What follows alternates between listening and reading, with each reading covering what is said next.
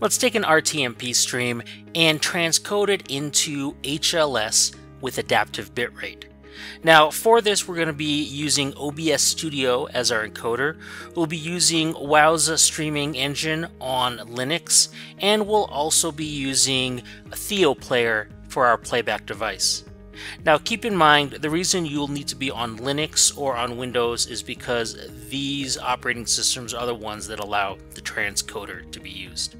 Start by going to Applications and clicking on your default live application. If you have a different application you'd like to use, go ahead and use that. Next, we'll go under Incoming Streams, and here we can find our current OBS stream coming in named Front Range. We'll see the bytes in and bytes out, but to know the specific amount that's actually being used, we'll need to go into OBS, and within the settings we can find that the current output for the video is 5,000 kilobits per second, and for the audio 160 kilobits per second. So we're going to need to use that information later, but back in Wowza Streaming Engine, we'll go to Transcoder, and we're first going to need to enable the transcoder. As you can see, it's not enabled quite yet. So once you've clicked on Enable Transcoder, you'll then need to restart. Click OK, and while it's restarting, one thing you should also note is the fallback template is the trans rate template. We're going to also need that information later. Now go to Incoming Streams, and here under Incoming Streams you can see that there is a front range source, a 360p version, and a 160p version. Let's go back to the Transcoder tab, and here we're going to access the transrate default by going under Transcoder Templates and clicking the transrate default. Here we'll see that source, 360p, and 160p are checked. We're going to also add 240p by clicking on 240p and then enabling the preset. Once the preset's been enabled, you'll still need to restart the application for that preset to take effect. Okay, now that you've done that, we'll go back to Incoming Streams, and here under Incoming Streams you can see the front range underscore 240p is now listed in active. The next thing we're going to do is add a smile file, starting with the front range source stream. So I'm going to copy that name right there, and I'm going to go under Smile Files and add a smile file. I'm going to name this smile file Front Range, and I'll also title it the Front Range. Once it's been added, I can now start adding the smile streams. I'm going to add, first of all, a type video, which will be for each type I add, and I'm going to name it, well, I'm going to paste in my front range underscore source. I'll make the system language English, and if you recall in the beginning when I checked in OBS, the video bitrate was 5,000 kilobits, the video width was 1280, the video height 720, and the audio bitrate 160 kilobits. Okay, once I'm done, I can add this in.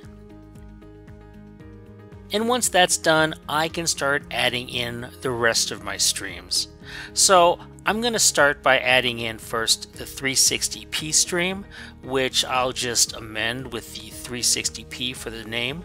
But I'm not sure what my video bitrate, my video width, and my video height are.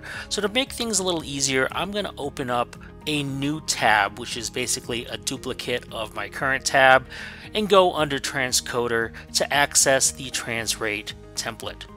Here I can go into the 360p preset, and I can get this information directly from the page. So I'm going to copy the video bitrate, and then I'm going to also remember the width and the height. The audio is going to be 160 kilobits per second, just like it was previously from OBS. So going back to my original tab, I can now enter in my system language, my video bitrate, my video width, and then my video height, as well as that 160 kilobits per second audio bitrate. Okay, now that this has been added, I'll start again to enter in the 240p and then the 160p. I'm going to speed through this process because it's pretty much the same as the 360p, where I will go into the other tab, get this information from the transrate template, and add the information in to my Smile file. Now that we're done, we can see that the streams in the Smile file are 160p, 240p, 360p, and the source, which is 720p. Next, I can go under Test Player, and if I look under Mobile, I can see the URL necessary for playback of the ABR stream. So to play this back, I'm going to use TheoPlayer, which I'm already logged into. If I scroll down, I can go to the right under SDKs to create. In here under Create, I'm going to name my new stream The Front Range. Once I have, I'll click Next, scroll down, and I will paste in under HLS my HLS adaptive bitrate stream. Let's load that, and once we're done, we'll click Next. Now we need to publish. It will take a few seconds for the SDK to be created, and once it has, you can choose to scroll down and go under How to embed my TheoPlayer HTML5 SDK. While you do have a step-by-step on how to do this, I would recommend going to the full sample page and choosing to download the sample. Once the sample has been downloaded, click on the sample and it will open up in a new window where we can click on the big arrow in order to see the live stream playing back. If you go to the lower right hand corner to the settings, you'll see that for adaptive bitrate, it is currently adapting to a 160p quality. We can actually click here and switch that quality to the other options, which as you recall were 160p, 240p, 360p, and 720p. I've selected 720p, so as you can see, it's going to shift from the quality of 160 to 720. Okay, that's it for transcoding a stream from RTMP to adaptive bitrate HLS. Thanks for watching, and happy streaming.